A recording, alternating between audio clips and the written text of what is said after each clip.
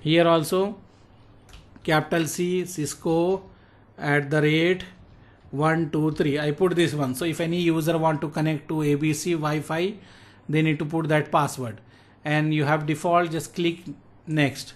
So this one is created. This is the default, just click next.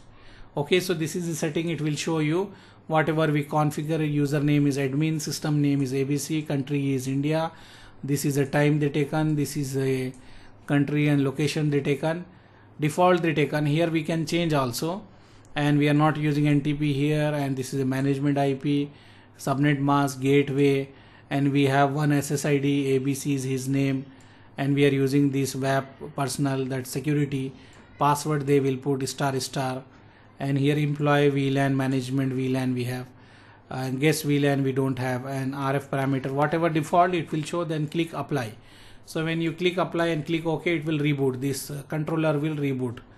After that you can log in. So when we do configuration first time, you have HTTP, but after doing the configuration you need to put here S. When you put S and press enter, they will have the login prompt here. But now still it is rebooting. They will save the configuration, they will reboot, so we need to wait, or in the real world you need to wait some time. Now I think we can press and we can check it is back or not. Yeah, now it is back. See, in real time it will take time also. In Packet Tracer we can do this fast forward, so it will work.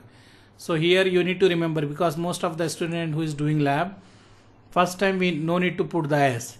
Second time when we configure, then we need to put the S. They forget to put the S, they are unable to access. But you need to remember, we need to put the S. After that click login, and here whatever the user we created, admin, and password we give, I think CISCO capital C @123, and then click login. Wait for some time, it will log in here.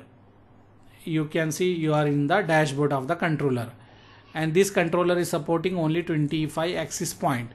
If you in your company, if you have more than 25 access point, this controller will not work.